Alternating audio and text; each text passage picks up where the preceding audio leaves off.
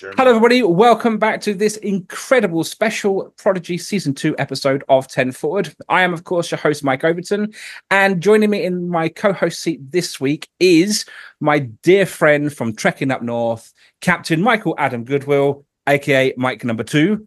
Mike, welcome to the show. Thank you for having me, Mike Number 1.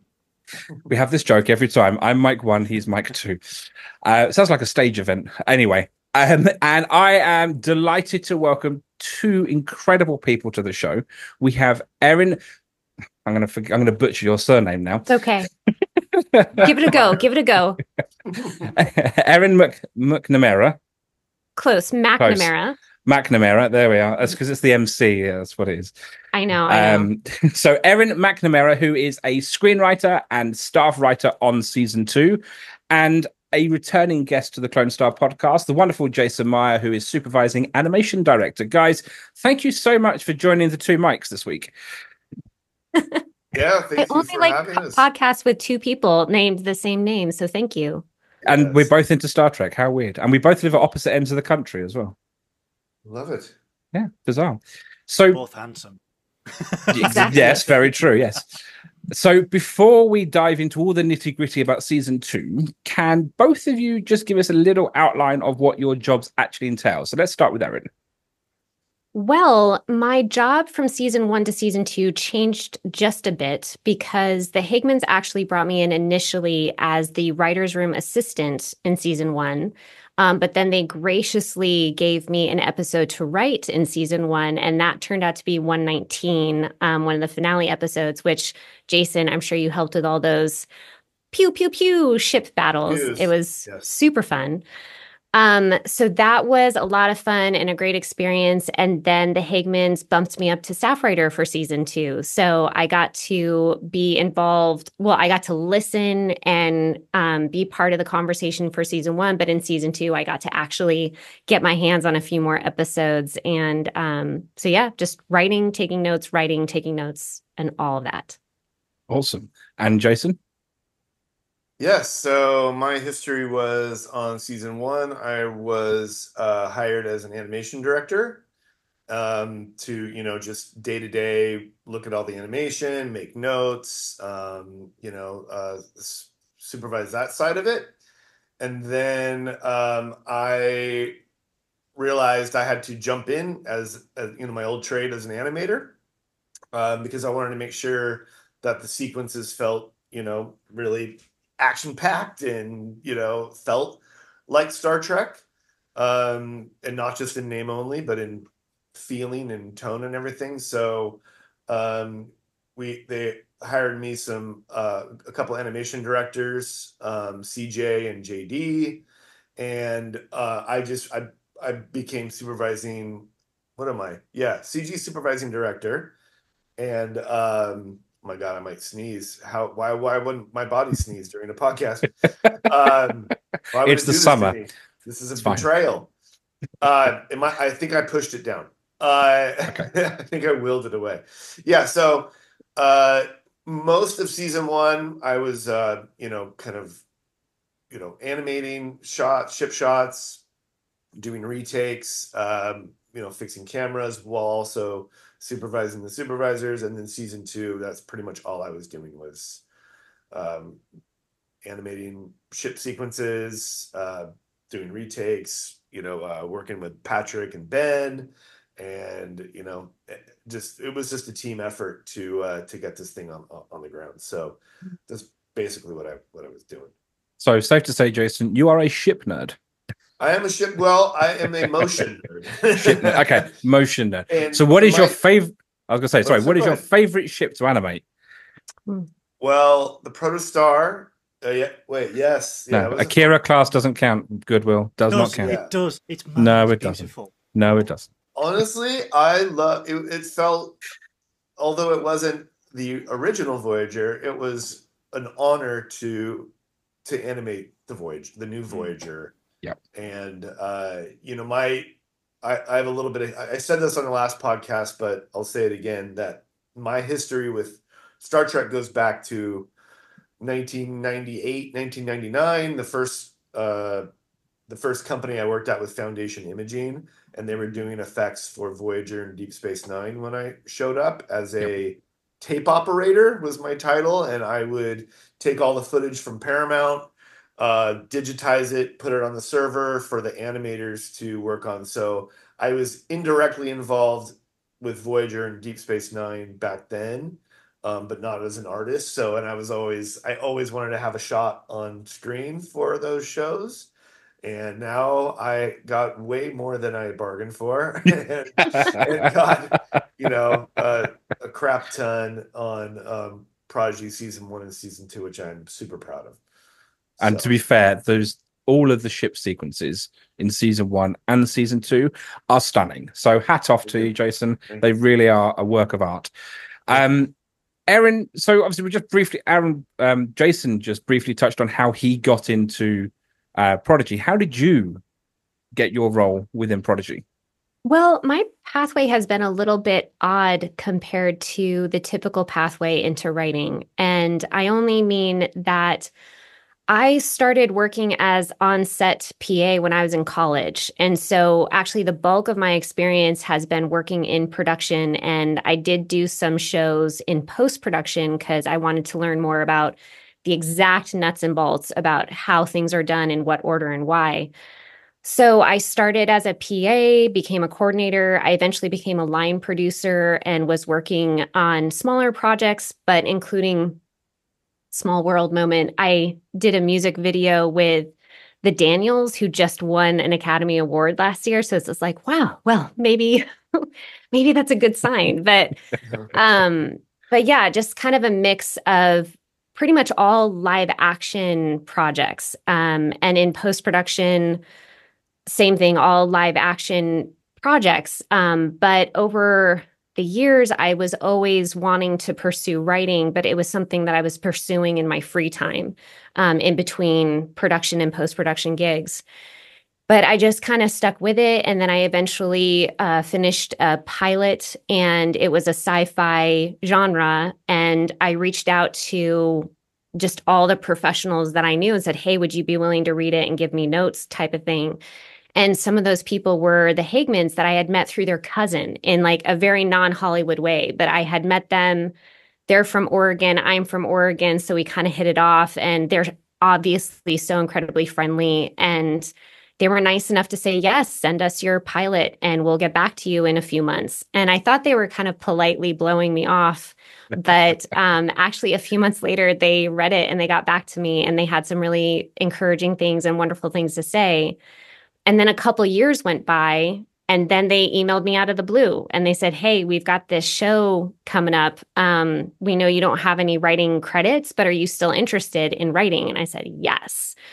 So I was actually working with some other brothers. I was working with the Duplass brothers over on their show Room 104 on HBO. Yep. And they're just so nice. Mark Duplass is such like a wonderful human being. But I had to ditch them because the Hagman brothers invited me in to interview for the writer's room assistant. And then they graciously,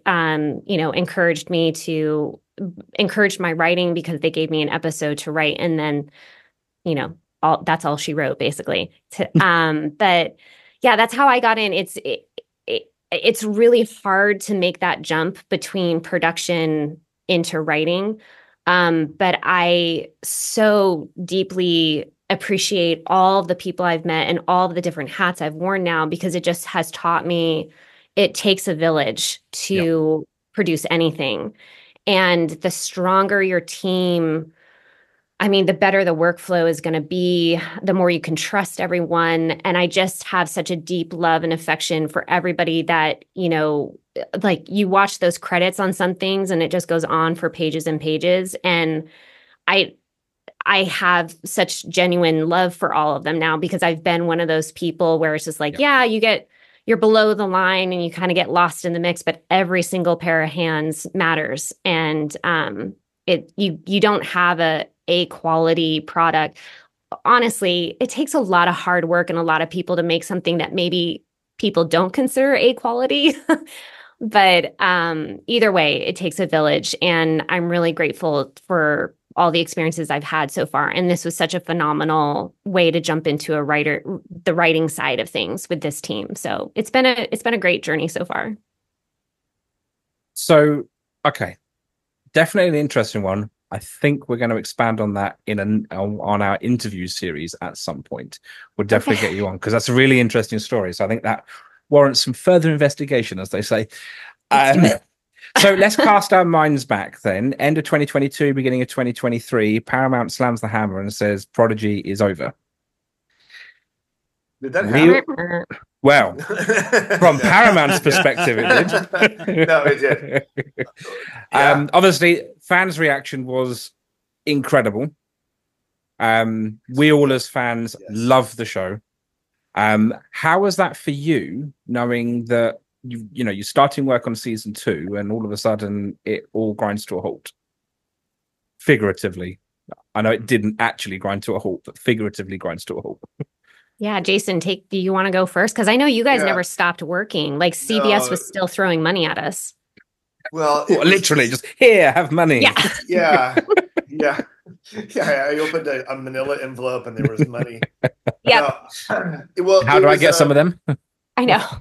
Yeah, I feel like that was like early summer that we learned that, and it was like I remember, the Hagmans telling us what happened. Like they're pulling us off of P+, but we get to keep going, and that was the only part I needed to hear. Is that we were going to keep going. I didn't think we were going to get a season. I wanted a season 3 because. You do season 1, it is, it's like, it's hard and you're trying to find the style. 2 is like better, but there's always room for improvement. And then 3, it feels like, okay, we're going to have some fun, and, so you always want to get to that fun part. And I feel like I've been a part of a lot of shows that get canceled at, season 1 and then season 2. And you're like, God, I just want to get to the season 3. But yeah, it was heartbreaking for the for the fans, because it's just like you didn't feel like there was much support behind the show, even though it was like one of the most amazing shows technologically, the look of it, the feel of it, the stories we're telling, the character design, like everything. You're like, really? You don't want to get behind that? So it was heartbreaking, but to me, it was like if they were gonna kick us out and they were gonna just stop production, that's when it would have been like a real gut punch. But the fact that we got to keep going and and I knew the support of from the Hagmans on down, like nothing but support. So yeah, Erin.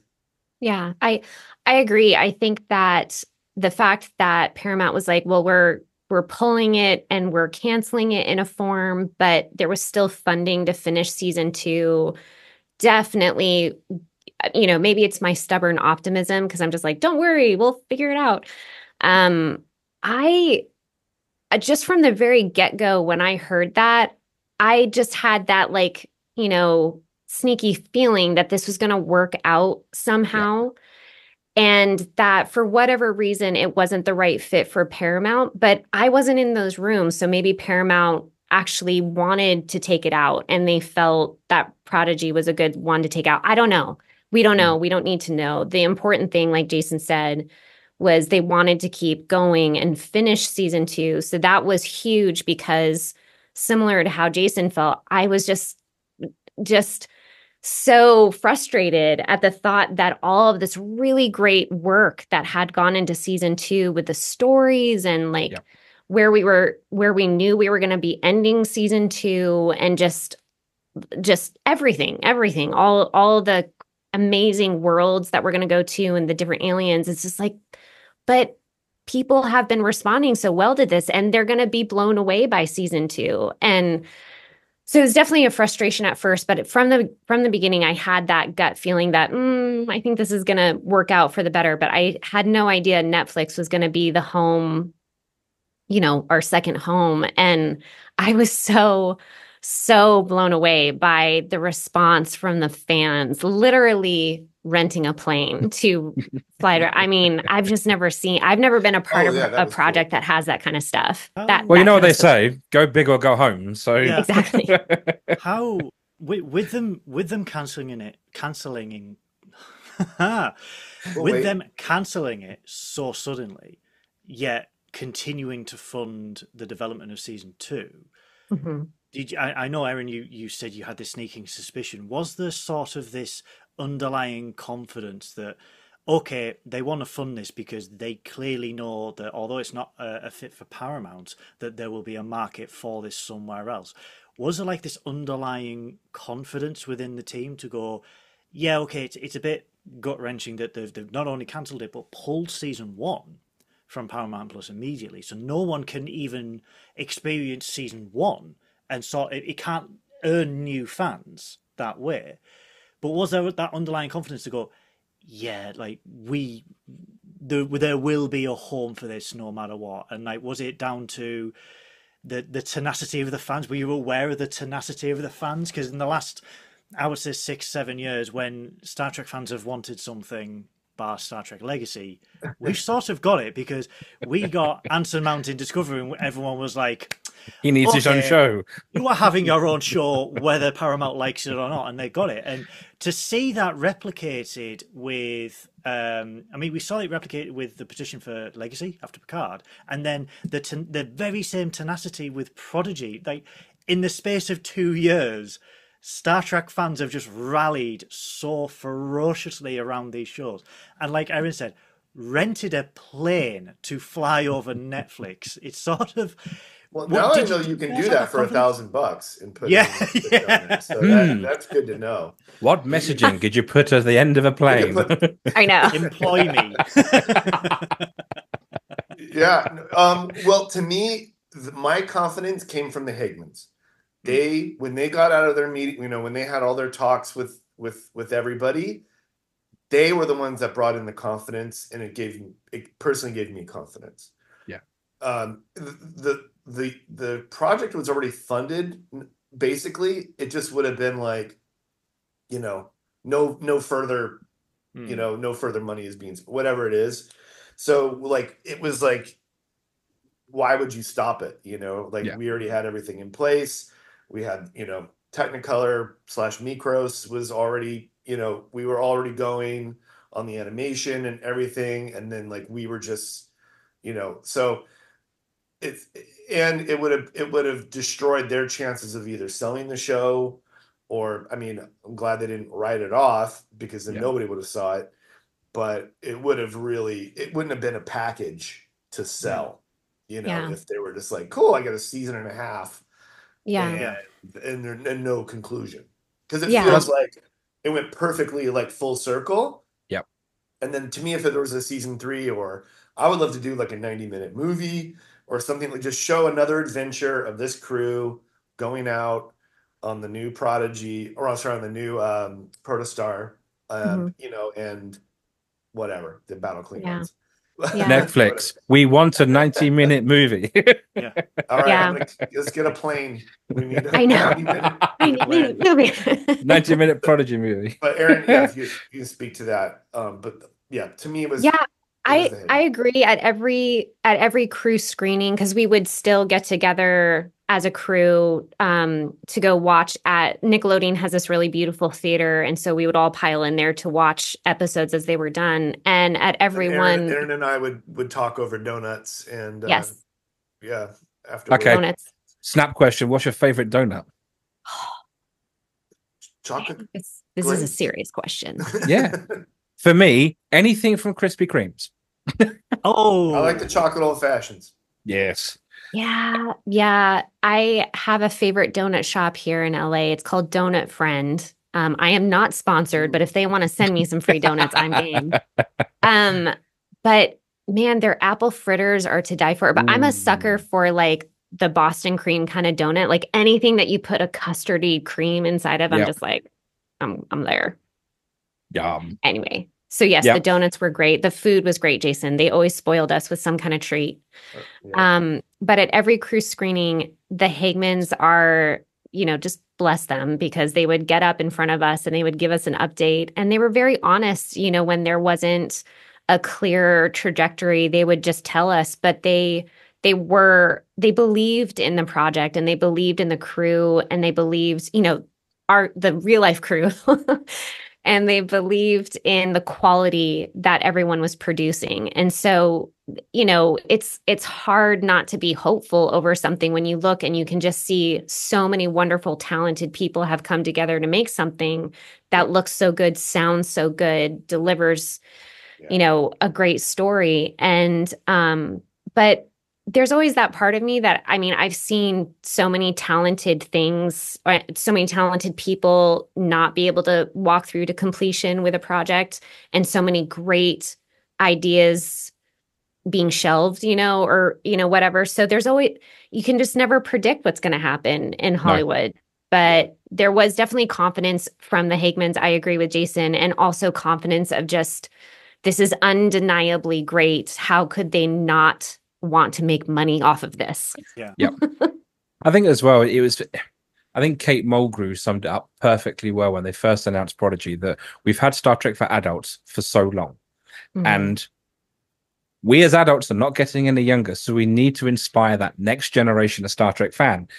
And I feel like that, for whatever reason, some people took that too seriously and just wrote Prodigy off as a kids show.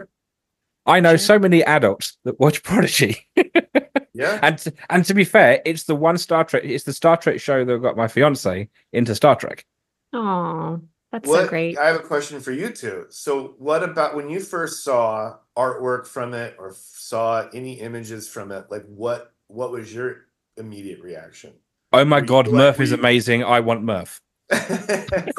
But yeah, like we're able to like see a brick car, and we're able to see a Telluride, and we're able to see like all of these other things. Like, were you guys like immediately like, yes, let's 100% dive in? Cool. It was for me, is that a Medusan? It is. And it was for me, just seeing the quality of the animation. And you think that this is a kids show on Paramount Plus or Netflix, wherever it aired around the world, and you look at that, and even the opening credits, you're just like, wow, like this would have been movie quality like a few years ago, and this is just like, nope, this is standard now. And it's just, and I am a ship fan, so just seeing Voyager, the Voyager A, the Dauntless, the whole fleet, and I'm just the big thing that the Higmans always talked about is wish fulfillment, right? It was and everybody's wish fulfillment, not just the kid. Like it's like our fans wish, the fans, everybody's wish fulfillment. Which was super inspiring. And for me, when I first started on it, like I was like, well, I don't want this to be Star Trek in name only, where it feels like a CG show, or it feels like, okay, the framing and the camera, it's like, who cares? I was like, no, I went back and watched original series, Next Generation, Voyager, JJ's movies, and I was just like picking apart what are the visual things that you need to make this thing Star Trek. Mm-hmm. And it can be as simple as starting on the feet and coming up, when they come in through the doors. It could be walk and talks, how they're filmed.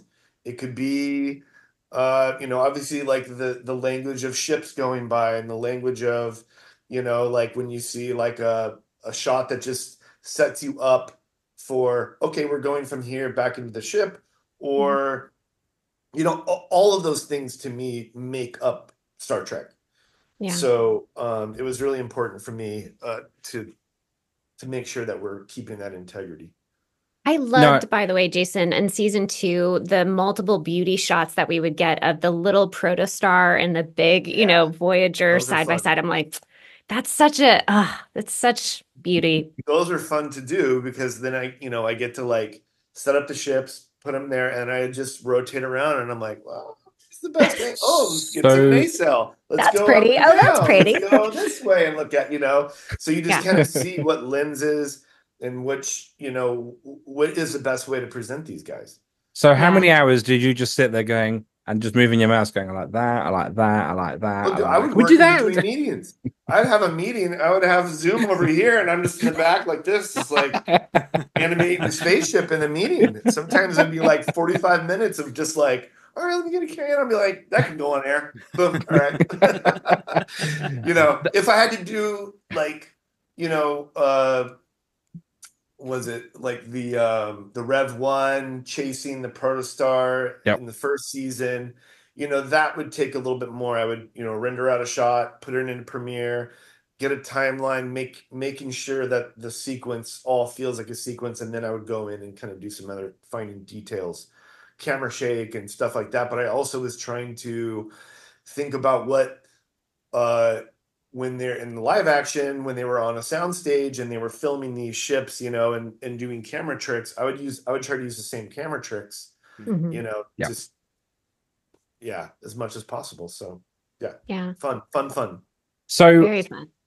I think season 2, well, I think I can categorically say season 2 has been received incredibly well by critics, by fans, by everybody. There was a review I came across on Rotten Tomatoes the other day, Rotten Tomatoes even. Rotten? And do you know what? It's one of those things that I just thought, actually, that's a very apt review. And it says Star Trek Prodigy is the first show in years to actually feel like Trek. It's more than just a children's show. It encapsulates Gene Roddenberry's vision in a way that he would be proud and carries the torch to the next generation. And I saw that and I thought, it's by Daniel D on Rotten Tomatoes. And I saw that and I thought, I wholeheartedly agree the with last letter of his. So just getting Dan. How does it make you feel knowing that it's been so well received by everybody?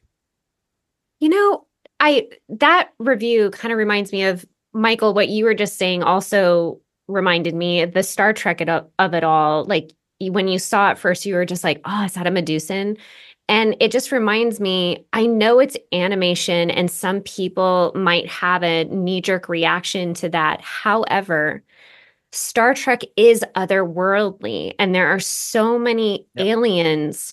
Like in the writing process, we were lucky enough to be having open dialogues with other writers and showrunners on the other Star Trek shows because we were all trying to work, in harmony, basically. And they have their own challenges in live action. And being somebody who comes from below the line on live action, it gets really expensive to try to make believable, not just looks of aliens, but other worlds and everything. And so not saying that Star Trek Prodigy is cheap, because it's not.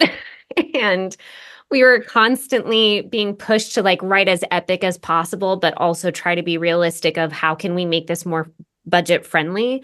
But we can push the envelope and do things in animation with a seamlessness, and that it's just more challenging in live action. So we have rock talk all the time, and that would be probably pretty expensive to do if you were doing it in live action. So I just think that animation, I completely understand people have a knee-jerk reaction to it because animation has a different history than live action.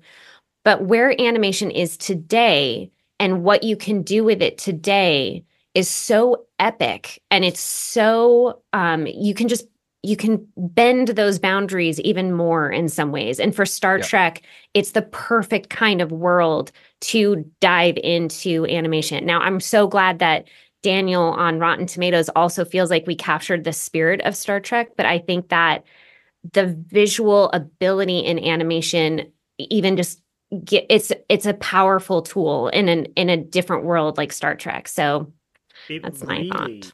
It really opens up the possibilities because, as we know with Prodigy, it's set. What are we saying? 5 years after the event of Voyager, I believe. I think it is something like 5-6 years. Something like I can't remember. But the way that Star Trek has been the last 7 years, where we've gone from Star Trek Prodigy in the 2380s, Lower Decks again, 2380s early, then Picard, 2399, 2401. You can't do what Prodigy has done in live action because, with all due respect, people have aged. They are not, the end of Voyager was over 20 years ago.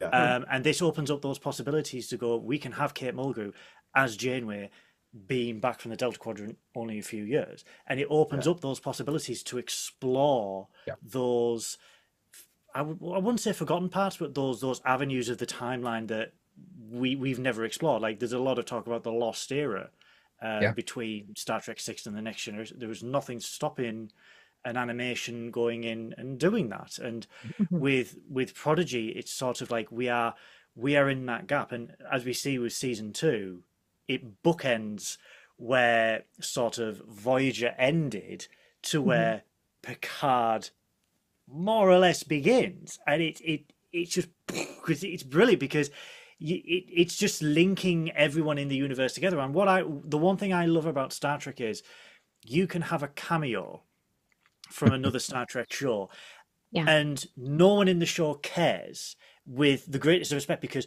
they all exist in that world. They are all there in that world. And you see in season 2 where they're just like, well, Admiral Picard is not happy about this. And everything is just so casually talking about it. And it's wonderful because it just feels like a shared world that is living and breathing. And what Prodigy did so well, even with being animation, it makes it feel real. It makes it feel this is just another live action show. And it's visually stunning, but you have more freedom with the aliens than you would in a live action show. We wouldn't have Murph.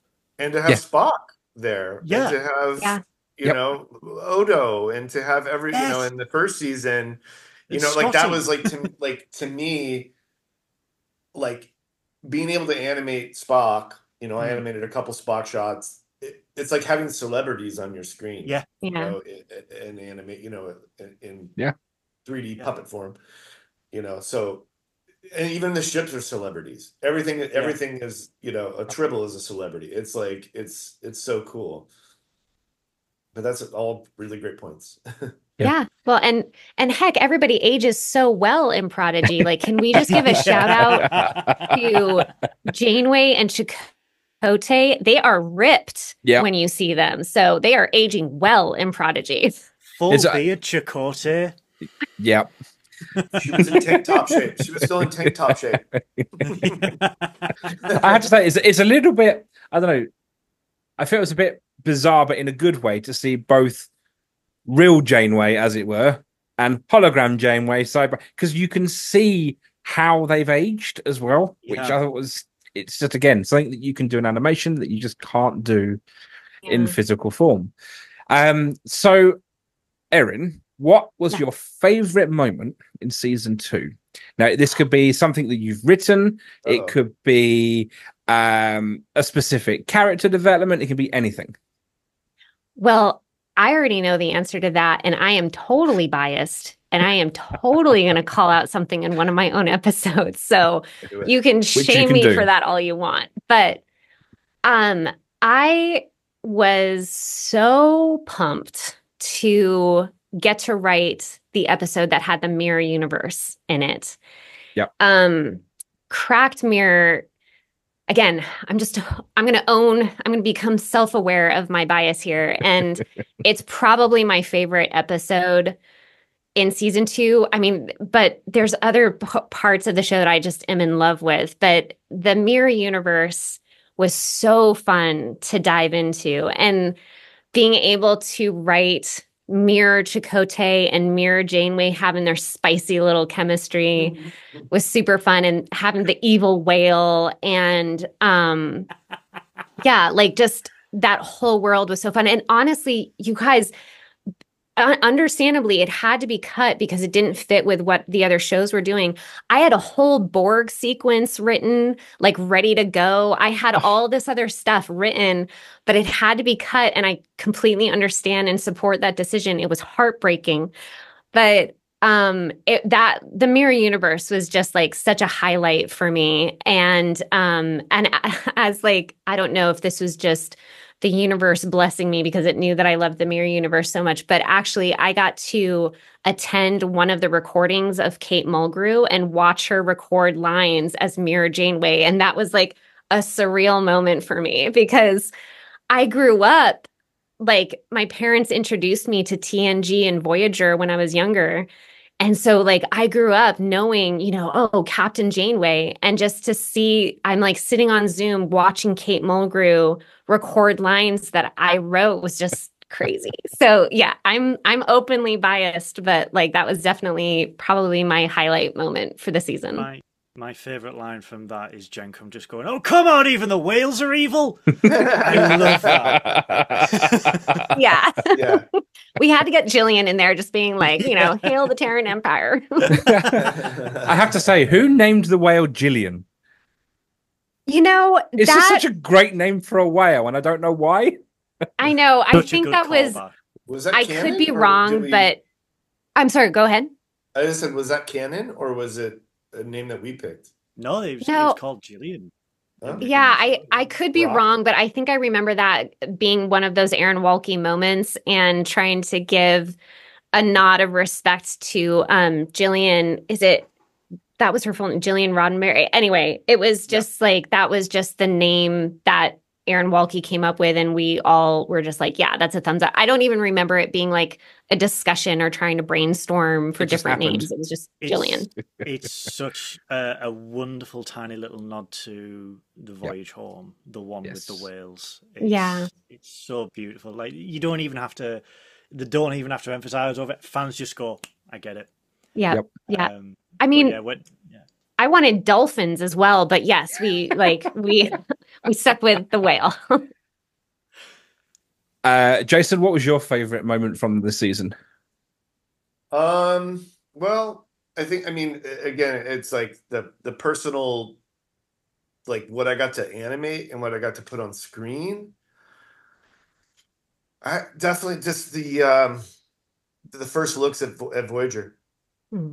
For me, it's like I wanted to point to the first movie, and I mean that sequence when you're first seeing the Enterprise is like it's like 10 minutes long. Yeah, it's a long sequence, but those shots are so cool. So I wanted to pay homage to that as much as possible and put the camera and put the audience in with them, like inside the cage, or inside the port or whatever. Pardon me for not Space dock. Yeah, I wanted to put the camera in there. I wanted to like just watch, the shuttle kind of just gingerly like coming around and trying to get beauty shots of that. So to be able to do that, like tip to tail of like all those shots was really cool for me. Selfishly. But no, rightfully also, so. They're beautiful. Yes, they are beautiful. But also like, there was also obviously a lot of cool story moments, but like technologically, we did some stuff, and shout out to, I was his right-hand man, and we've been each other's right-hand men, Patrick Krebs, on a lot of this stuff, because without his technical expertise and his knowledge, and then me going, yeah, let's do it, let's try it, like we wouldn't have floated the Protostar on a sea of gas. So which is stunning, by the way. Those graphics for that entire scene. That's all Pat. Beautiful. That's all Pat. He, came up with ways to do that between like Meier, Redshift, and Houdini to come up with these volumes, based on geometry. So in animation, we could see the volume. We put the Protostar on top of it. We could see kind of the volume, and then when we rendered it, boom, you got all these like beautiful gas clouds, and then obviously like the vortex that we did was super awesome. I animated a lot of those ship, some of those ships coming around, and like the ones where it's kind of floating and going into the vortex. But yeah, that was super cool. And I don't think a lot of people would shy away from it, or, tell the writers like, we can't see it, or we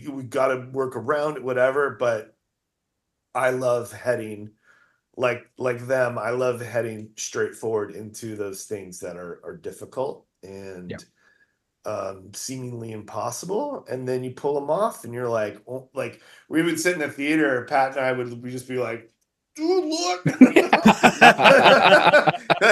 Like, yeah, that was working pretty good, you can't always get your man, but I'm really proud of all those moments that we got to pull off, that a lot of people would get scared of and run away, or try to work around. But sort of a technical geek animation answer, but no, Jason, it's it's stuff like that, those moments that you guys helped bring to life and create, that kind of what you were saying earlier that I agree with. It really does feel like you're watching a movie the whole season. It just it's so, I mean, we would joke about in the writer's room, like throwing around the word cinematic, but it really is. So that's such a beautiful moment. What does that mean? Right. And well, it's like a designer, isn't it? When they say, oh, make it pop. Mm-hmm. What does that mean? Yeah. Define. Yeah. Then you got to go figure that out, And, but like with a leader like the Hegmans, and then, and Ben Hibben, like, he was one of those guys that I loved working with. I love picking his brain. I love getting my ass kicked by him, of like when I would show him a sequence and he's like, he would give me like camera stuff, and it didn't knock me back. It made me want to go. Yeah. It made me want to do it even better. And, we got to a place in season 2 where, like I didn't even have to show him stuff sometimes, but I would have to send it to somebody, either Ben or Patrick, and be like, can you just watch this before I just go, this is going on air, like, because we were all by ourselves, like at our homes, like doing the show. And, we got to go in a little bit toward in season 2, but it was mostly just at home, that was weird. So, yeah. So, Goodwill, what was your favorite moment from season 2? Well, firstly, I have to say to Jason, the protostar on the gas clouds, the first thing I thought of immediately was the intro to Voyager, as Voyager is flying through the gas nebula. And I immediately drew those parallels, because it is, when you watched the intro of Voyager for the first time, and there were so many spectacular shots, and that the one shot that always sits in my mind rent free is Voyager just cutting a wave all the way through that gas. And when we see the protostar, and that was back in 1998 or whatever that was, that they did, or maybe even earlier, 96, whatever, when you're using light wave, and the technology wasn't as I don't even know how they did that, honestly. But I drew the parallels as soon as I saw that shot, because I was like, I can sense that this is what someone has gone for. Someone has seen that intro and gone, I want to do this with the protostar in this scene. And do the spinal tap and turn it up to 11. Yeah. Yeah. It goes all the way up to 11. My favorite part of season 2, there are many, but for me, and I messaged Mike #1 when this happened, because I was like, oh my God, Wesley Crusher. Yep. Yeah. Appearing, because I'd watched all the way up to this, and then I saw that, and I was like, and it was one of those where, when it leads up, like you were on about, Jason, where Star Trek always has those shots that just lead up, so they have like a foot pan up to the thing when they go on the bridge or something like that. And the other thing that Star Trek does, it alludes just before it reveals. And when they enter the temple and I saw the travel, I was just like, and then you open the door and I'm like, and I immediately, I was like, somebody else. It's Crusher. And I lost my mind, because it was like, oh, this is where they are going with it. He's Mhm. going to be involved. And just having him, it was the Crusher we know, but it was a different Crusher. It was a Crusher with confidence, because we saw him Yeah. in season 2 of Picard briefly, but this was like the unhinged Doctor Who Crusher, where there was this grandiose plan for the Prodigy group, but he couldn't tell them, but he was always thinking and he was always doodling, and he was just the reveal of Crusher. And then the way they sort of, and again, bookended it with, they gave the Crusher character closure in a way, Yeah. but they then also bookended it with Picard, especially when he meets, when he goes to see his mother, and it's like, oh, well, he's meeting his mother. How does it go? And There was a lot of feelings in the show. There was so a lot of much. group hugs, and there was a lot of feelings, and there were it's like, I would have loved to seen the recording session between Gates and Will Wheaton. It's a reunion that we needed. We've had so many reunions, and that's the one that was missing. Yeah. And it was wonderful, because it was just my only take back was no one said "shut up, Will," because we needed that. I think just one more time we needed a "shut up, Will." Where was Walkie on that one? I'll text him later and go, wait, where was Shut Up Wesley? Just for Janeway to do it, just like, yes, Shut up, Wesley. Shut up, Wesley. But it was that was my favorite moment, because I think a lot of feedback from especially Picard, where we didn't, it was a reunion of all the TNG crew except Will Wheaton, and then we had Will Wheaton back, but we had him for more than 30 seconds. We had him for half of season 2, more or less, and it was wonderful. But it also gave me that Trek hankering for a Traveller spin-off. Yeah. And be done, guys. Funny story. Well, so I live in Burbank, and Will Wheaton lives in Burbank. Yeah. And there's a year-round Halloween store called Halloween Town here. And so like late last year, is probably like, clearly before we were done with the show, I ran into Will Wheaton at Halloween Town, and I stalked him. And him and his wife were walking to Halloween Town, and I was like, "Oh my fucking god, it's." And then I went up to him. I was all, "Excuse me." I was like, "I'm working on Prodigy," and he's like, "Whoa," and like we kind of had a little dial, just like, "Yeah, man, it's so good to," like his character was, like no one knew that we were going to see him, and another fan walked up and joined our conversation and was like, "Will Wheaton, whatever," and he's like, "What are you guys talking about?" And we're just all, "Nothing." Nothing. And like we shut this guy out, because we were like, and he's like, "I'm in the business, I work on this," and we were like, sorry, dude, no. I visit Not Burbank today. a lot. What is the name of this store? Just the next time I'm up there. Just Halloween Town, baby. You get all your Halloween gear there. I've driven past that store many a times. It's the best. I'm going to park up in that store a lot of times now. When I'm up there. Every time you're in LA, you're going to be there. Where's Will? Yeah. So it's Jason. Yeah, it's going to be me. He's going to be running away, going, "Shit, who are you?" That's that strange I'm Mike looking for from Will England. too, man. Yeah. There's a crazy Brit after me. So, what were some of the challenges that you faced in this season? Erin? That's an open question to either one of you. I mean, you were None. There were no challenges. Huh? None at all. I'm Wow. I'm just kidding. No, Jason, take it away. Oh, I mean, so many challenges, but I want to shout out to CJ Sarashine and JD, Jean-Denis Haas, my 2 animation directors. I mean, between the 3 of us, we animated a lot for just the 3 of us. And then we have the whole team, in Mikros, and shout out to Michael Ernest and all the leads and animators over in India. Patrick and I would go over to India. We went over a couple times. We couldn't go early in the pandemic because of pandemic reasons, but we went over at least we went over twice, and those guys were working their butts off on this show.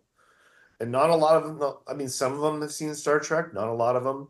So they were kind of trying to, get the feel of it, But the hard thing to pull off is you storyboard it, and then you get it into animation, and those things can't always be one-to-one, right? Especially in action and especially in the Star Trek world, right? So a lot of the hand-to-hand combat, it's one thing to storyboard it and to, sit there and look at the storyboards and reference it. That's not what it's about. It's about interpreting it, right? So the fights between Gwen and Essentia, CJ animated most to all of that. Wow. So she would go through and, redo the kicks and the punches and the falls and the struggles and all that stuff. Like, she was such a super fast and great animator and really saved our butts on that stuff.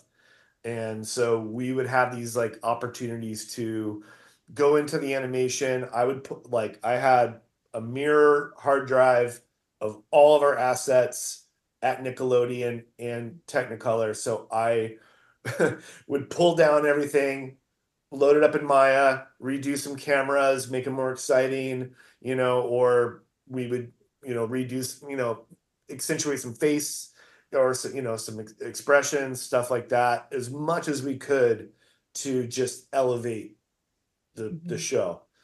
So that was a big one.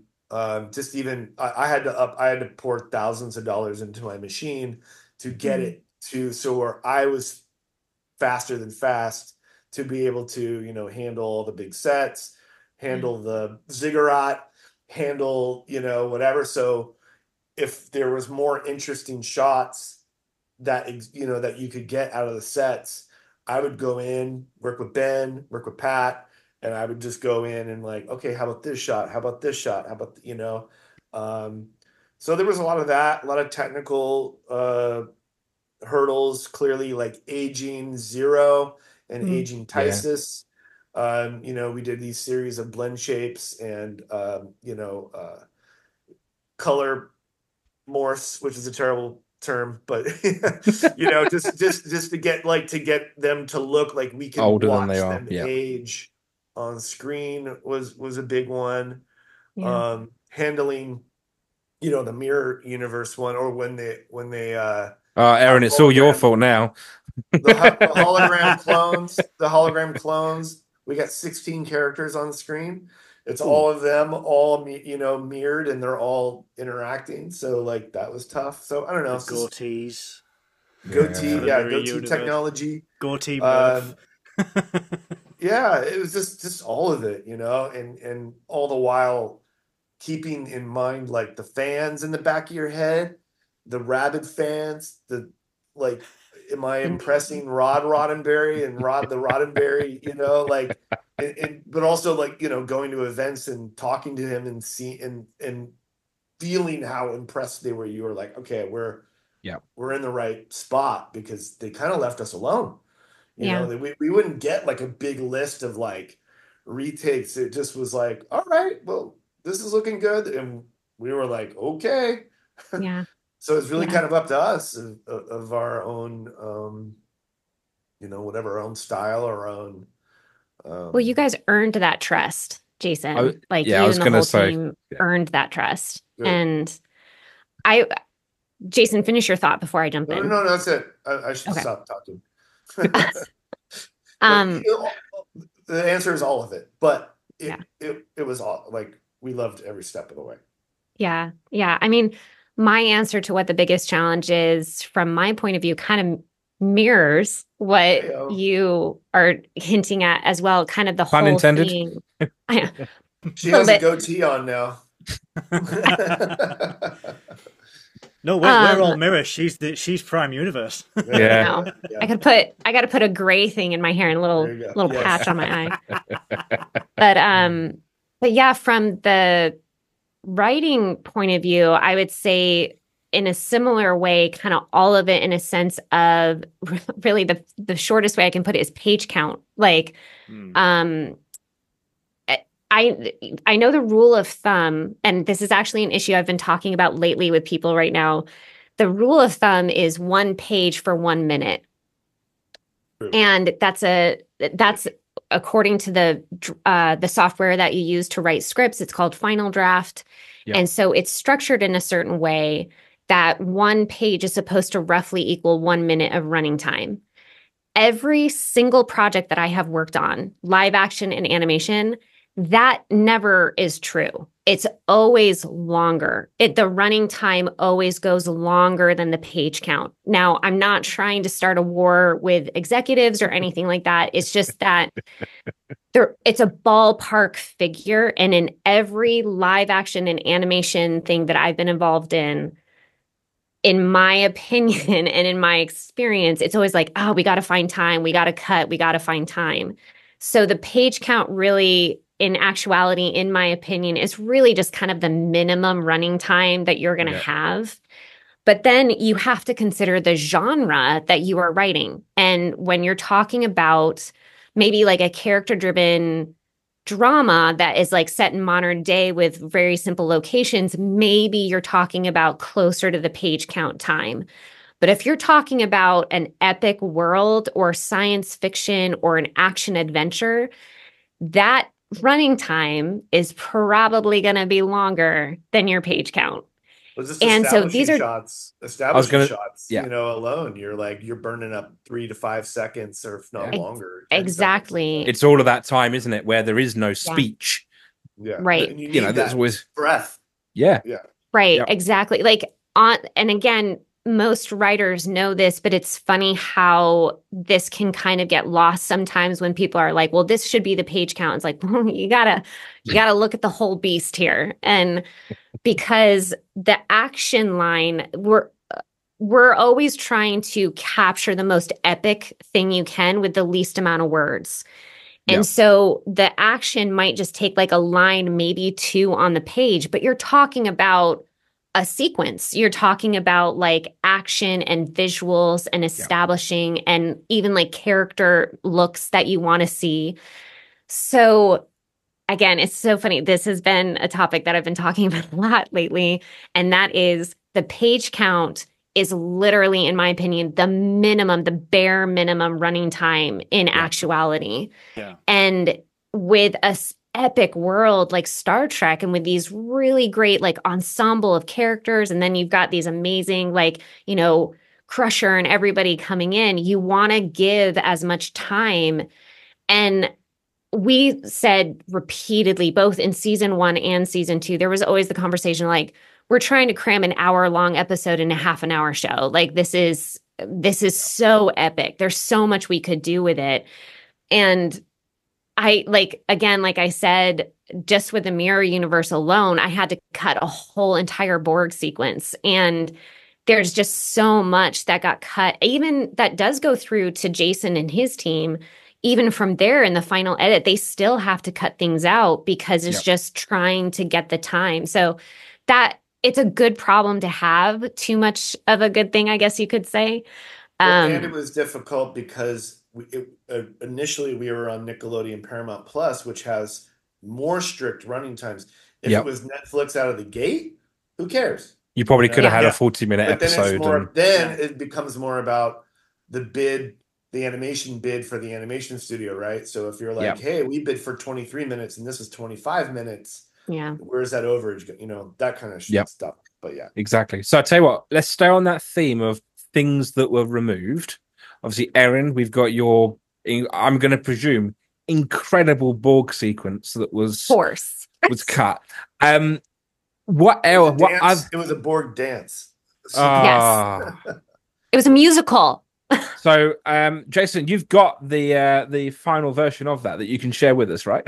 Yes, we animated it, and then awesome. So, what else are you disappointed that got cut from the show that you really, really wanted to see in? I don't know if I can answer that. Erin, do you know? I mean, there's always little odds and ends, like little lines that have to get cut. What'd you say? I didn't hear it. I said the 3rd season. There's going to be a 90-minute third movie. season. Yeah. Yes.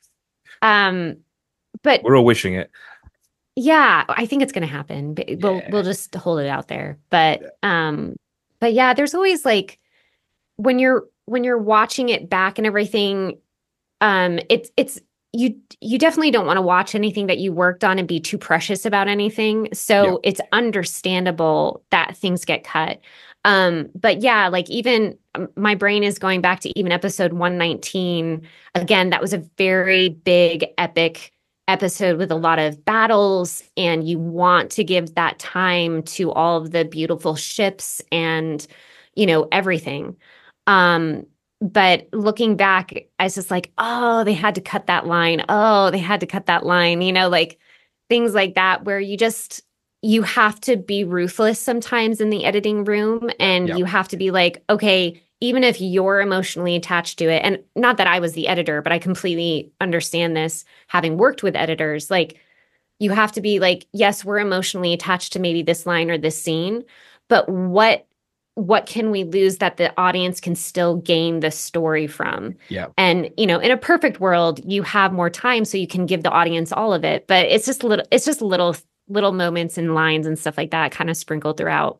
Well, that is the balancing act, isn't it? You've got to see what can I strip out where it's not going to affect that story, but still keeps us on budget and still keeps us within time and so on and so forth. And keeps the pace of the story going. Yeah. The last thing you want is for that flow to get broken, because you kind of lost your momentum then, haven't you?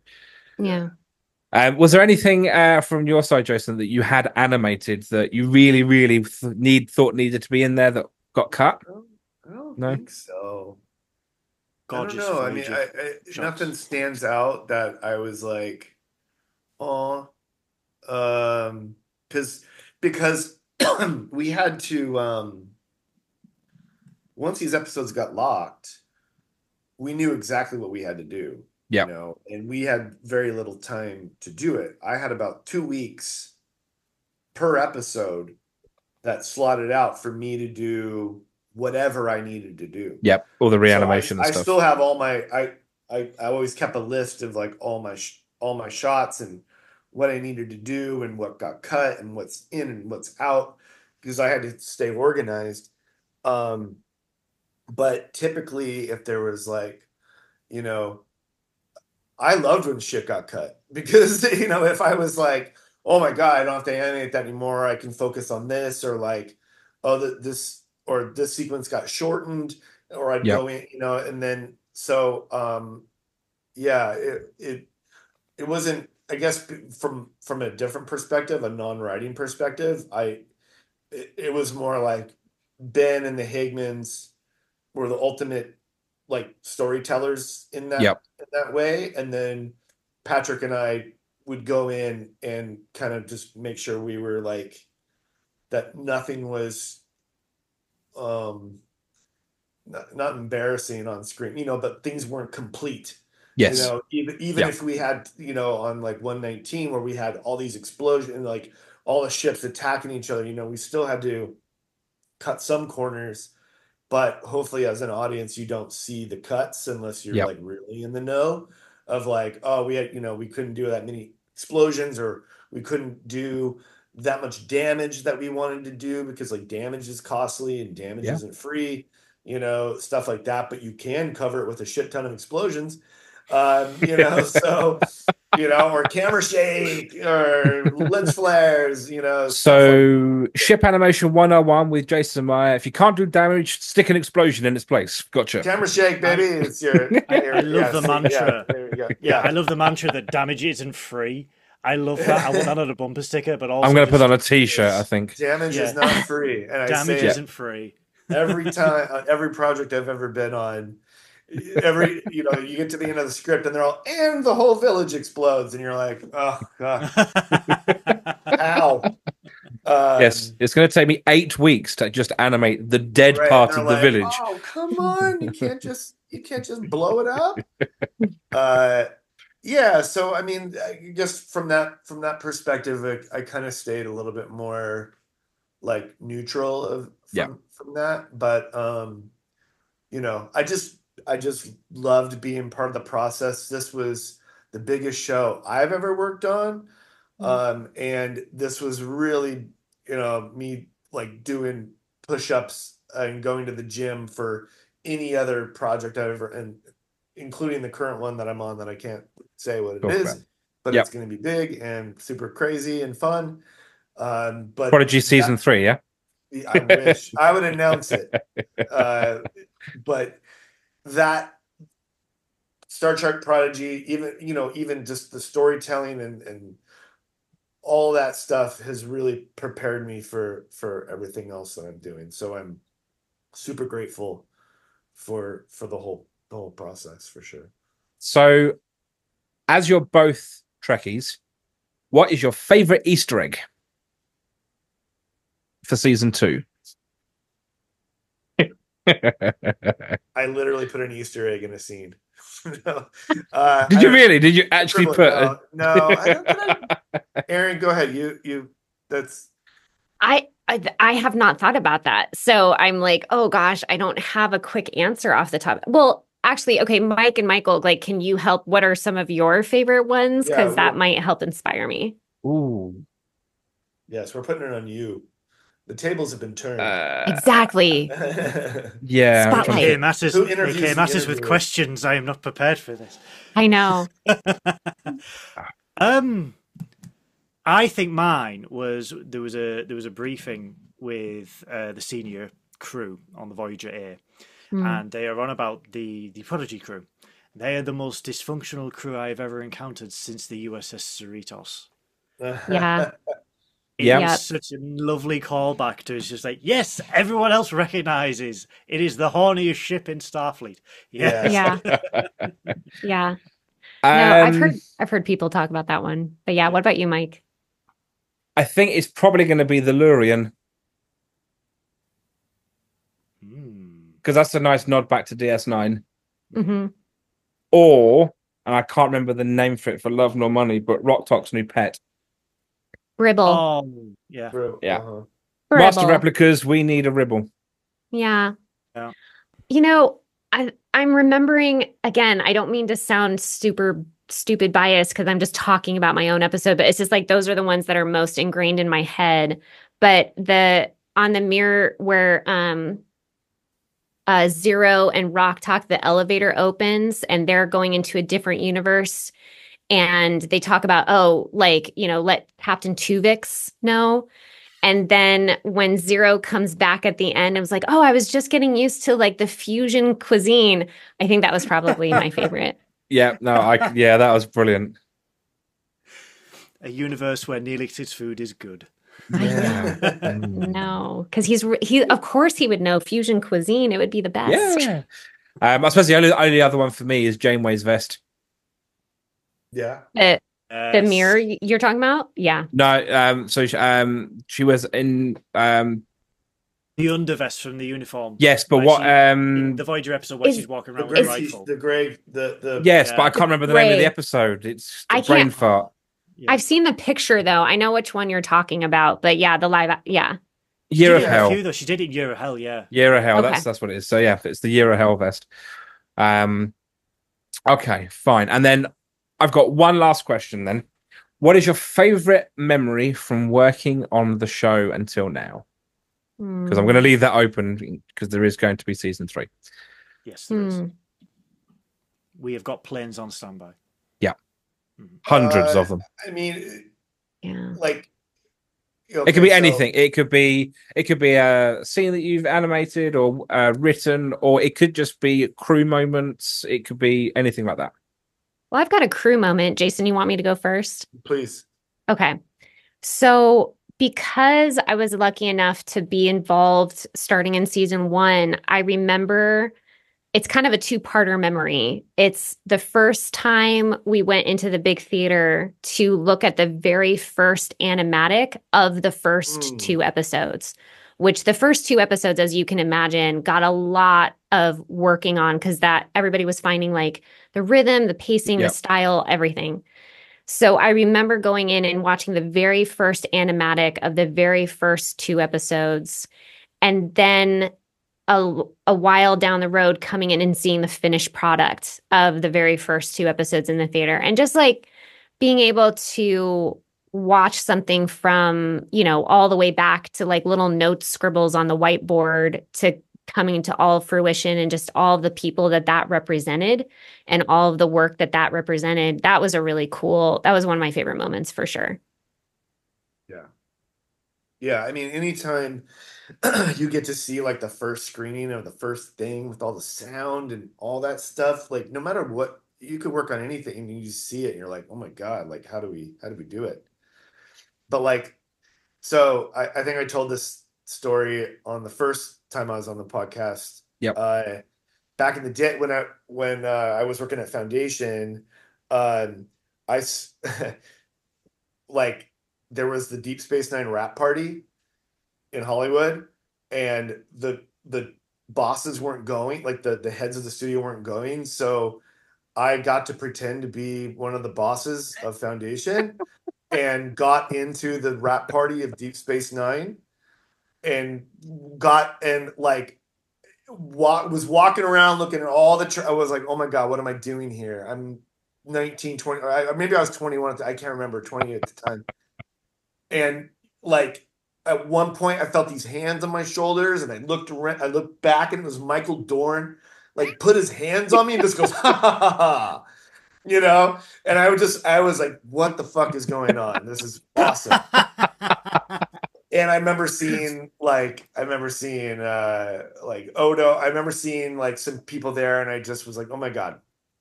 And then cut to later. It's like the benefits of working on Star Trek are, we went to Star Trek Day, and I didn't have the courage to go talk to Kate Mulgrew, but being 2 feet from her, seeing Patrick Stewart there, seeing the new Uhura, seeing like all these people there, and you feel like you're a part of it, and even if you're like, yeah, I'm animating on this thing and I'm working on Prodigy, you still felt like you were part of the Star Trek family, which was it's just such a good feeling, to kind of feel like you're adding to the canon of Trek. Yep. To feel like you belong and your name is in the credits and you have contributed, is to me one of the most rewarding feelings. So for sure, so this hopefully one day both me and Mike too will get that feeling. Why not? That's the dream. Yeah.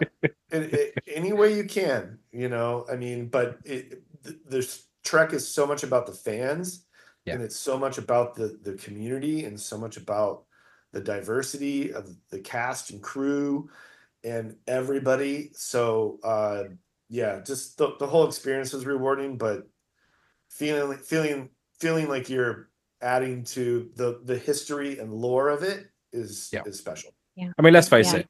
Star Trek fans are the best fans. You tell me another show where we've campaigned to get a show back and won. Mm-hmm.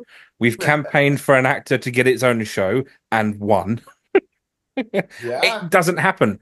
So, Star Trek fans are the best fans. Yeah, they really are some of the best fans. Absolutely. Mr. Goodwill, do you have any questions? Oh. Because I know we're pushing it close to time for Jason. I've got no questions. It's just I was going to ask how did it feel to see your name in the credits of a Star Trek show? Which for me, if it was Mike 1 and Mike 2 and that had happened, I'm still convinced that one day we'll just turn up to LA or Toronto and just find our way in the set, and then we just act like we belong there. But I'm petitioning the nice people at Lower Decks to try and create some virtual characters of me and show, and just throw them in the background. You just put a new nose appliance on and just walk in. Build out your brows. And put a Klingon on your makeup. Spoon on your head. Just I'm a Kardashian. But Kim Kardashian. Yeah. Yes. Oh no. But so you sort of answered the question that it must be, for the first time, it must have been a surreal experience to just see your name in the credits of a Star Trek show. Yeah, absolutely. I know I've had friends who have been hardcore Star Trek fans all their life and then have been background actors on the show, and they say it is the most surreal experience to actually be in that world. And it must have been an overwhelming feeling for you both, especially to me as an artist. I was lucky enough to be, I can't remember, I think I was in the credits as a tape operator back then, and I was part of an Emmy Award winning team for the Snow Crash episode of Voyager. I was added, I don't know why I was added to the Emmy list. I didn't deserve it, but I sure enough FTP'd footage from Paramount and back and forth. So God damn it, I earned it. So I mean, that was cool 25 years ago, and then but to see it now, it just it hits differently. And it felt fantastic for sure. And, it's pretty epic. And also just working with such a great crew, and Erin and all the writers and everybody were just so awesome and cool, and appreciative of the process and what we were all doing, so I don't know, it's just fantastic all around. Awesome. Well, look, it was both of you, part of it. Thank you so much for joining us. This has been incredible. One of my favorite Star Trek shows. I could talk about it all day, but I know, Jason, you have to drop off. So we will end it there. For everybody watching and listening at home, remember, you can catch up with more Clonestar podcast at our website, clonestarpod.com. But until next time, live long and prosper.